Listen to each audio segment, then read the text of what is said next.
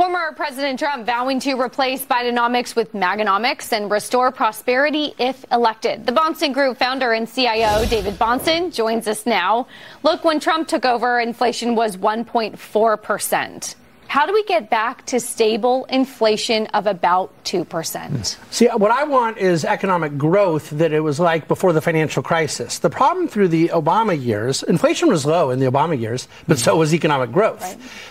President Trump saw 3% real economic growth in 2018 after his tax cuts, after his deregulation, after his energy independence. That's the supply side portfolio policy I believe in. Lower taxes, lower regulation, more energy. I'm not a big fan of the tariffs and so forth, but my point is overall, President Trump is a very supply-side oriented thinker. I think you can get prices lower by supplying more goods and services.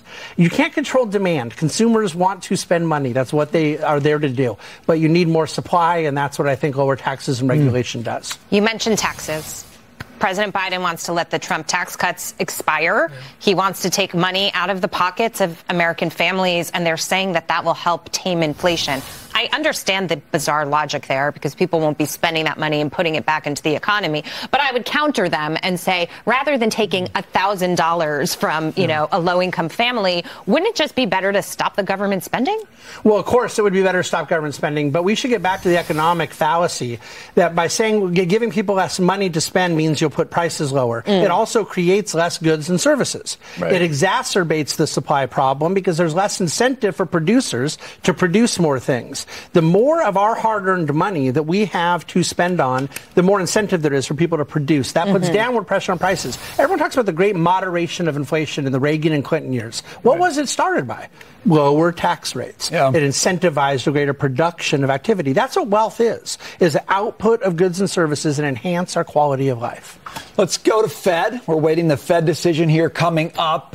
We got the news today on CPI. It was not as bad as expected. We're all wondering, how does the Fed read this and how does it affect their decisions? What do you make of it? So my view on the Fed is not conspiratorial. It's just realistic. They already know they need to get rates lower because there are trillions of loans that are going to mature, trillions of dollars of loans that are going to roll over at higher rates in late 24, early 25. They know that the inflation deal we have now is not about their interest rate policy. They want to get it lower, but they need cover. It doesn't look good to be cutting rates when CPI is coming above expectations. The problem, Brian, is the CPI was 5.4% in shelter. With goods, it's deflation. We're negative year-over-year inflation with goods.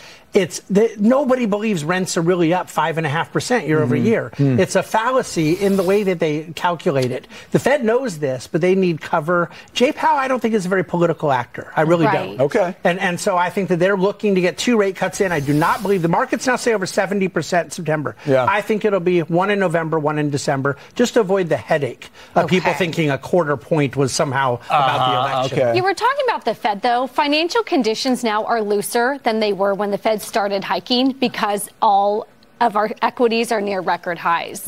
That's a flaw in how they measure financial conditions because mortgage rates at 7% and the 10-year at 4.5%, that's obviously much tighter. But credit spreads have come in a lot, and that's because markets are forward-looking. Nobody believes they're going to stay there, so equities, credit spreads price it in ahead of time. And the Fed is frustrated. They liked it last year when financial conditions were tightening and it was doing some of their work for them. But right now, it's true, things have gotten looser because everybody kind of knows where this is headed. The Fed is an accomplice in big government spending. The government can't afford all this debt. That's the bottom line. I've always said since this started that I wouldn't want to be Jerome Powell because he's in such a tough spot. He doesn't want to be political, yet he's trying to implement his policy while he's fighting with an administration that just wants to keep spending. It makes it really tough. I agree. It's tough to be a central banker right now because you're kind of hated by both parties. Maybe that's the way it should be. Poor Jerome Powell said nobody. All right, David, we so appreciate your time today.